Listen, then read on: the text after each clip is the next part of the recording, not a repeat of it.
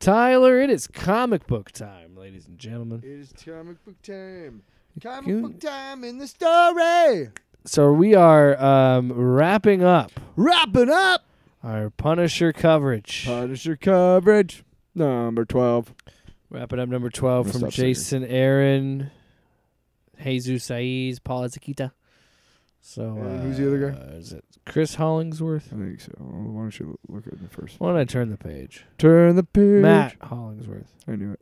I apologize. Matt? Maybe I should have turned the page. Mm-hmm. Maybe I was thinking of Chris Collinsworth. Here's a guy who colors.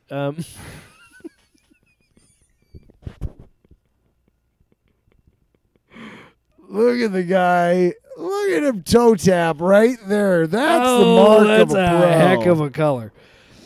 Look at those reds. I've never seen such a vibrant crew. They just pop. Wow. Wow. Actually, I do want to give credit to Matt, though. The colors are great. Yeah. It's because, he's inking, right?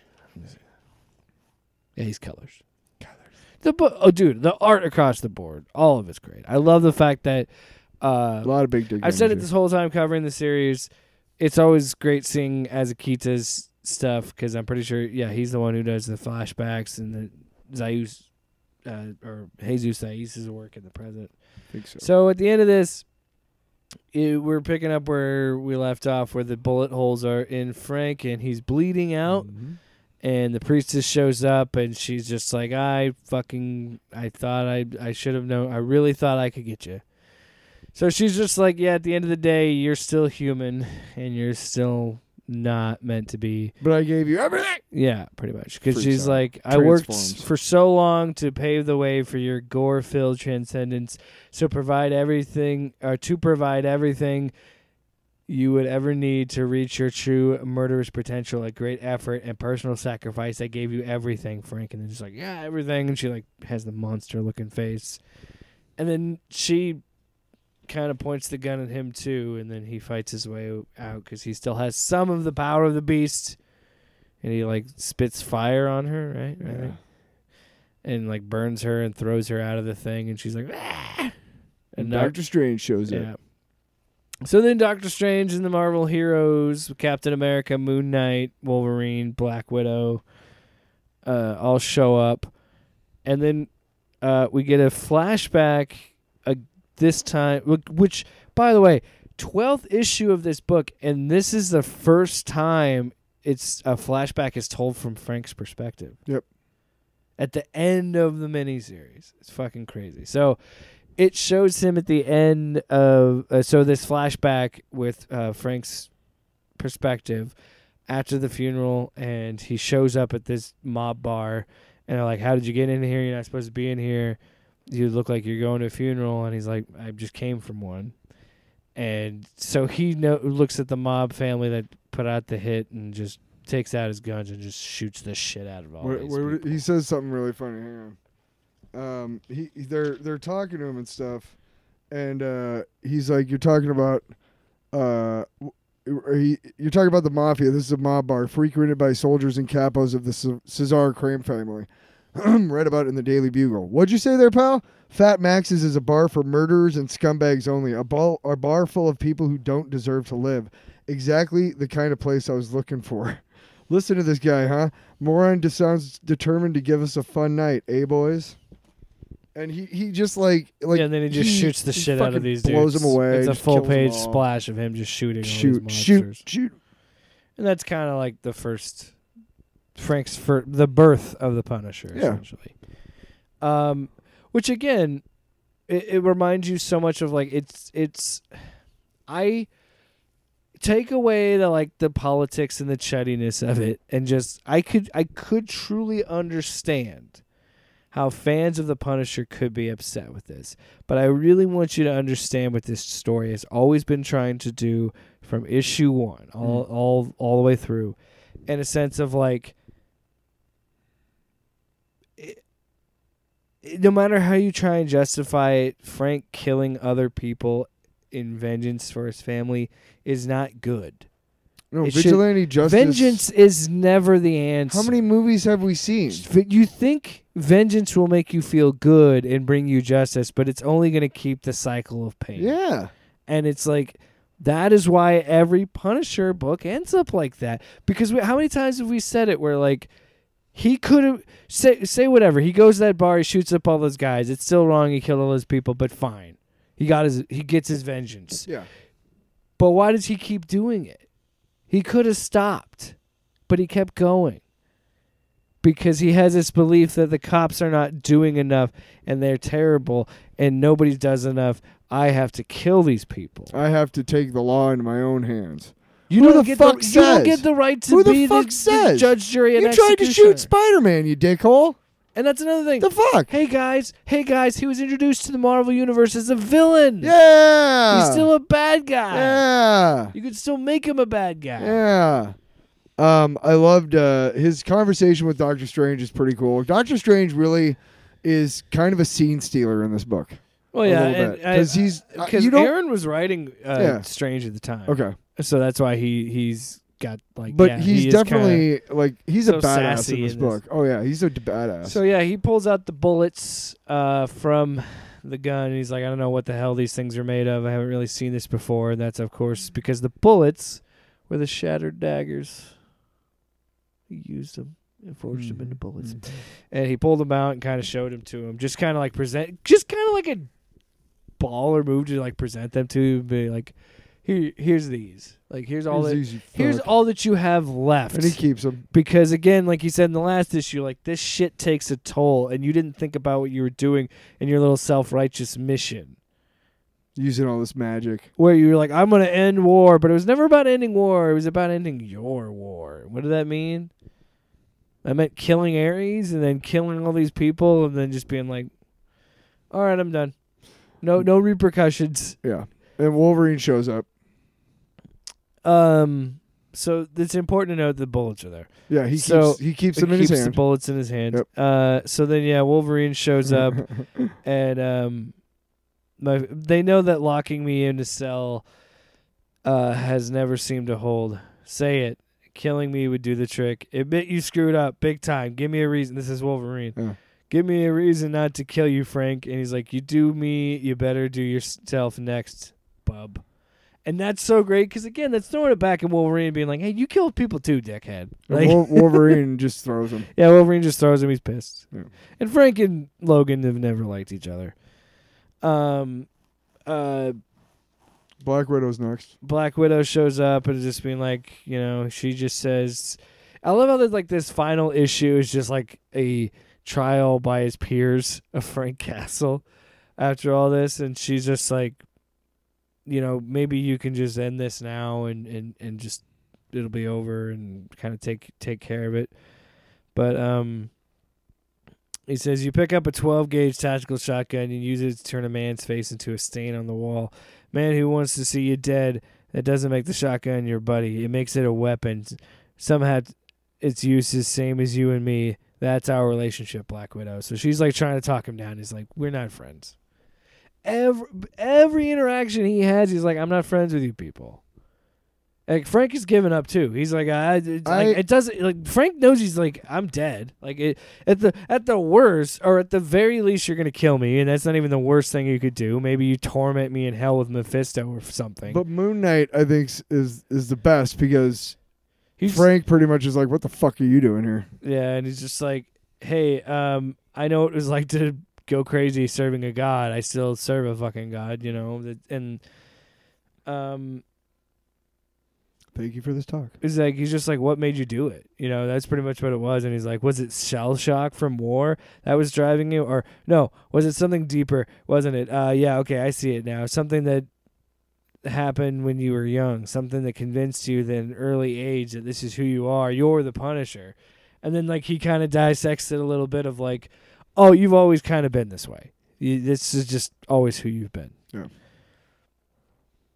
And then we get a flashback of the crime family, and this is the Punisher showing up. Well, the one who the cops got. The one the cops got, and he shows up with the gas and just blows everyone away, and you see him in his classic Punisher look. Yeah.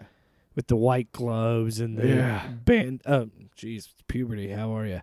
Then the like bandolier belt teeth, the classic. So then we finally get who we thought would be Captain America. But I also love the fact that Captain America wants nothing to do with him. He's like, fuck Frank Castle, fuck the Punisher. He killed all these people, fuck him.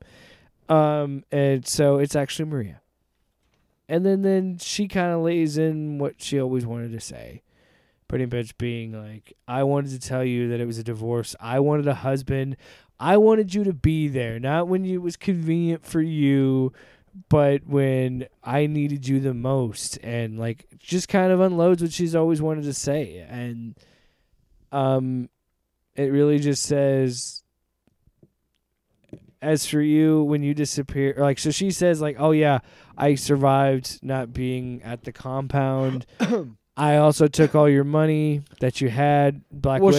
She's talking about, technically I'm dead, and so Black Widow like messed with the finances, so all of his, like, half of all of his money went to Maria, and then the other half went to charities. Well, Frank has, safe houses all over New York City. Where he stacks a bunch of cash that he steals from these crime families. Right, but the real estate, she says, like, the real estate alone is going to fetch me whatever, Like, I and my baby are going to be very well taken care of, and we're never going to see you we don't again. know that yet. Yeah, she says it right here. She says it during this whole thing. Oh, does she? Yes. Then she leaves for good. I don't know if she said, because the reveal is later that she has a pregnancy test. Yeah. But anyway, point is, yeah, she just pretty much lays it in like, okay, here's the thing. Yeah, I know about all that money that you had stashed away at those safe houses, and I took half of it. In our kids' names. And then I took the other half and put it in our kids' names and gave it to charities, because that's how you honor a family name. Not going on this murder spree and killing all these people. Regardless of if in the grand scheme of things, yeah, they're shitty people and they could have deserved it because they did horrible things, but that's not for you to decide. You're not God. You're not judge, jury, That's decided in a court of law by our peers. That's how it is. Even when our peers are very stupid. Yes. Or bought off. And again, it's just like, and then it gets to the point where she says, where she leaves them with, as for you, when you disappear down whatever abyss they're about to hurl you into, do us a favor. Stay there. And stay dead. Yeah. Fuckface. And then it says, this story is not of a war. This is a story of a boy on a roof, a family in the park, a fist of the beast. The story of a Punisher who has no regrets, and a husband, a father, a man. And as he's saying all this, he punches the ground with the bullets that was inside of him, trying to conjure up the last bit of magic that he can from the beast. And who has more than he could ever hope to bear. This is a story of a war, my war, and how it ended. So he's trying to still kind of craft his way out. Captain America and the others are arguing about how to deal with Frank, because it's like, well, we got to kill him, but it's like, how does that make us better than him? And where do we do with him? Do we put him in a magical place or whatever? Also, before this, didn't we mention last time, or before that, Doctor Strange mentions Weird World? Because he mentions they're in the basement of the Sanctum Sanctorum, and he's like, if you open the wrong door, you're going to end up in fucking Weird World or something like that. I still get lost. So as he's saying that, that's something that gets pointed out, and we find out that, like, oh, Frank remembered Weird World, so he just says, hey, regardless, save it. I don't know what you're going to choose for me, but it doesn't matter. It's not going to be good enough. I'm going to just take care of this. Yeah. And just goes, whoosh, and this red flame and smoke, he just goes, whoosh. So he conjures the last bit of power he had from the beast to teleport him somewhere. We don't know. And then we go to another scene in like a detention center.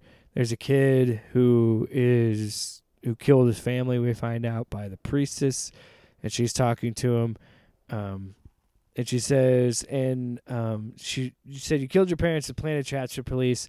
When they came to arrest you, maiming an impressive number of them, may I inquire as to why you did this? And then the kid says, I don't really know. It was almost like it was what I was born to do. And he wrote, God bless the beast, inside a cell. So we see, she presents him with the daggers, and it's her recruiting another person. That's another, yep. And then we get a flashback. We see her driving off with bags of cash. We're driving off with her cash. And then she's pregnant. She's pregnant, and I cracked a smile when I read that because I'm like, good for her. She gets a fucking second chance at being a mom. That's fucking awesome. Without Frank, that bitch. In the final flashback. And then the final flashback is how you see the priestess bring in Maria and seduce Frank to join the Hand. And then it's a full page ending to this that I'm not gonna read the whole thing. But it's Jason Aaron kind of breaking down way he wrote this. Is that after this? Yeah, there's a post credits. Gotcha. There's like a little epilogue thing. Gotcha. So he just kind of lays it out of what this story meant to him, and I urge you to read it. I don't want to read. Yeah, I'm not going to read it. No, I'm not going to read it. But you should find it and read it. Yeah. It perfectly explains. But he just says this has been the thing that I took out of it a lot was this has been the story of a war, and this has been the story of the dissolution of a family. Yep. And such a book, man. It's such a book. And I can understand how some people, like outside of the, like I said, the woke, Are we going to do the postscript? Oh, yeah, there's an epilogue scene after that. Now, this is my favorite because it's, Weird World Journal Day 5. He's talking about just war going on all over the place. And Weird World is something that Jason Aaron created in his Doctor Strange run, and yeah, so like of course he name drops it, so it's like, oh, that like Frank Castle's like, he said Weird World, I guess I'll just go there and live there now. Yeah. Like that's my punishment, is I gotta live on Weird World. My war, not anymore. Frank, call me Frank, and don't call him Punisher, and he's wearing the new logo. All he's doing now is just getting these kids safe. That's all he cares about now, is just keeping these kids safe. He's actually trying to be a hero. A hero for a change. What a great fucking ending. And that's it. Punisher by Jason Aaron. Maria gets what she wants. Paul Azaquita. Maria gets what she wants. She gets to have a second chance at being a mom. Frank gets his chance of fighting in this distant place where he can't hurt people in his world. And he's in this different dimension, and he's dealing with that. And it's you know what I think it is? It's a way of Jason Aaron to being like, oh, I can come back to it. We've already seen him do Batman Off-World, so I wouldn't be surprised if we do Punisher Weird World is like the title. You know what? I'll fucking read it, because it'll probably be good. Wow. Because this book kicked ass. Wow. This book was fantastic. I loved every single issue. I was never at any point did I feel like there was a down issue in that 12-issue run. It was truly remarkable of like how beautiful, like how well written a tragedy can be and how well a Punisher story could be. To me, honestly, I feel like this could be the end-all be-all Punisher books. Like, I don't feel like I need to read another Punisher book. Even maybe I'd give Punisher Weird World a try. I know there's going to be other... They've already did a different Punisher. People didn't like it. I think it got canceled pretty quick. But they've had like a couple of different Punishers. One was a lady cop. Yeah. And they, then he was from heaven. I don't know. Again, I'm sure they're going to bring back Frank at some point and whatnot. Well, look, what does he end up as? Is the Cosmic Ghost Rider, right? Yeah. Eventually? Coates made him the Cosmic Ghost Rider at one point. Yeah. Kate's, I mean. So that's it. But yeah, I really loved it. The artwork, writing, everything about it was stellar. From the moment I picked it up till the moment I'd put it down. I was impressed. I was singing its praises. I was impressed. And I really like that they made it a story-related change to his symbol. You know what I mean? They weren't just like, well, we just don't want to do that symbol anymore. This is just something we made up. No, this is the mark of the beast. And it works. Mm-hmm. Yeah, it works really well. So yay! If you think Frank Castle's the good guy, you must be out of your goddamn mind. Off panel, off topic with Jake and Tyler.